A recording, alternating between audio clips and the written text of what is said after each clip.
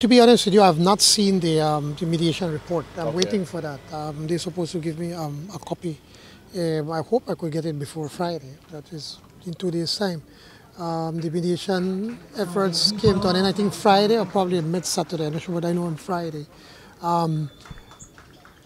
Both sides, I think it's an issue where both sides have to find a way how they can compromise to come up with something that is going to be working in the interest of everyone.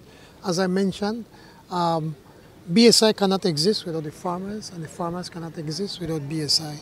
And us as a government, we have to be able to walk that thin line in trying to find that right balance. We have been doing everything to encourage the process so that they can find common ground. We're not there yet. I'm still hopeful that we can get there.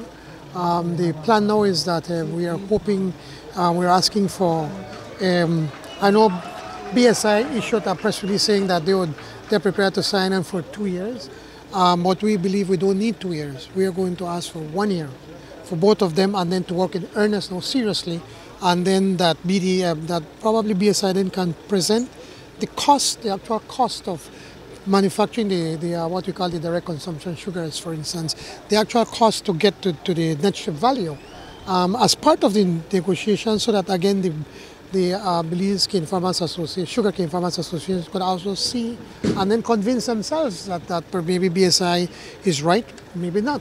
So that I think we need to look as the next step. So we're going to be asking for a year. We will be inviting the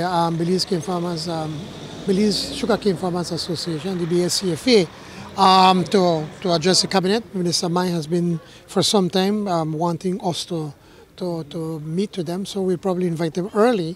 And then after that, I guess we then have to invite B.S.I also to hear both sides. But at the end of the day, the Belize sugar industry is one of the most important industries in the country, and as a government, we need to see it be able to move forward.